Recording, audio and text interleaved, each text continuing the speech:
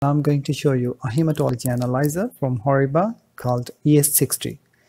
The reason it's called 60 is because it can run 60 samples in 1 hour.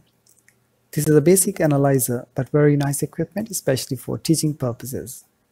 So if you open the front door, you can see various reagents being used.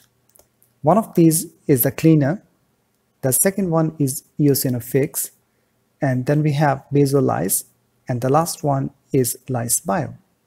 Cleaner is an enzymatic solution with proteolytic action for the cleaning of the system. The next reagent is eosinophics. Eosinophics lyses the erythrocytes or red blood cells. It stabilizes the leukocytes in their native forms and stains the eosinophil nuclei with a specific coloration. The chemical reaction is stopped after a predefined time by the diluent. After the reaction step, each cell is measured both in absorbance or cytochemistry and resistivity. The next reagent is basolyse. Basolyse is a lysing solution and is used for lysing red blood cells for white blood cell counting and differentiation. It breaks down the white cell's membranes at the exception of basophils. Size differentiation between basophils and other nuclei, leukocytes, is done by impedance. And finally, lyse bio is used to lyse red cells and determine hemoglobin concentration.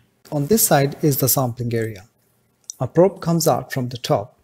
It sucks 30 microliter blood and then goes back. The power button is located on the left side. Because the system is connected with a computer, therefore the next step is to switch on the computer as well. So this is the main screen when you open the program. There are various tabs, but the default tab is Analyzer, as you can see. It shows remaining levels of all the reagents. For example, it can be seen that at the moment, the remaining cleaner is at 81%.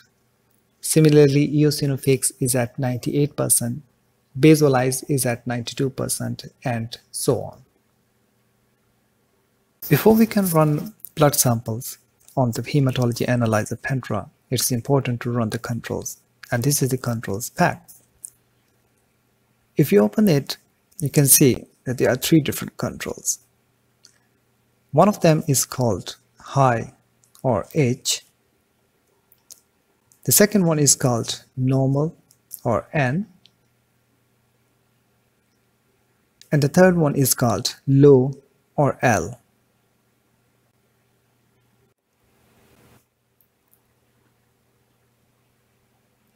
Before using Pentra, it's important to run a startup cycle.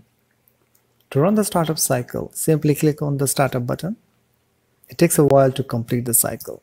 So once the cycle is complete, the system is now ready to run the controls. To run the controls, simply click on the QC and calibration.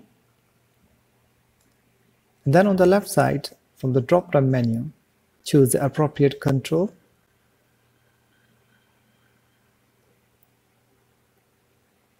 Once you have done it, take the control, mix it well,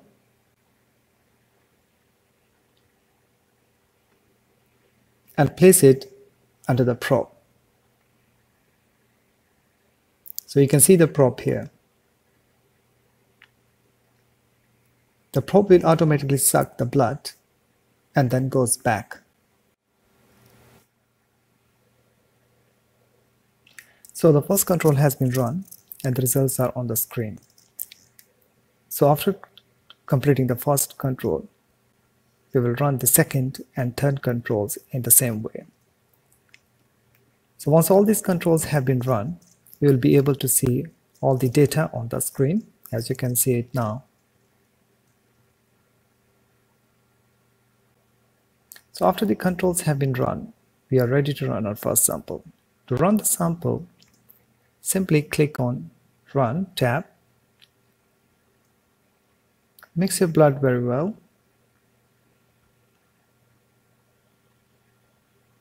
Put it under the probe.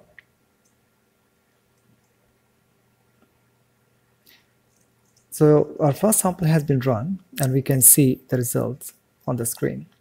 So this is the screen after the completing of the run. So you can see the various parameters that have been completed, including red blood cell count, hemoglobin concentration, hematocrit, mean cell volume, and other parameters. And on the other side, we can see the white cell differential count, including neutrophil, lymphocytes, monocytes, eosinophil, and basophil. While on the very right side, we can see the scatter plot, which actually shows the various cells that have been detected.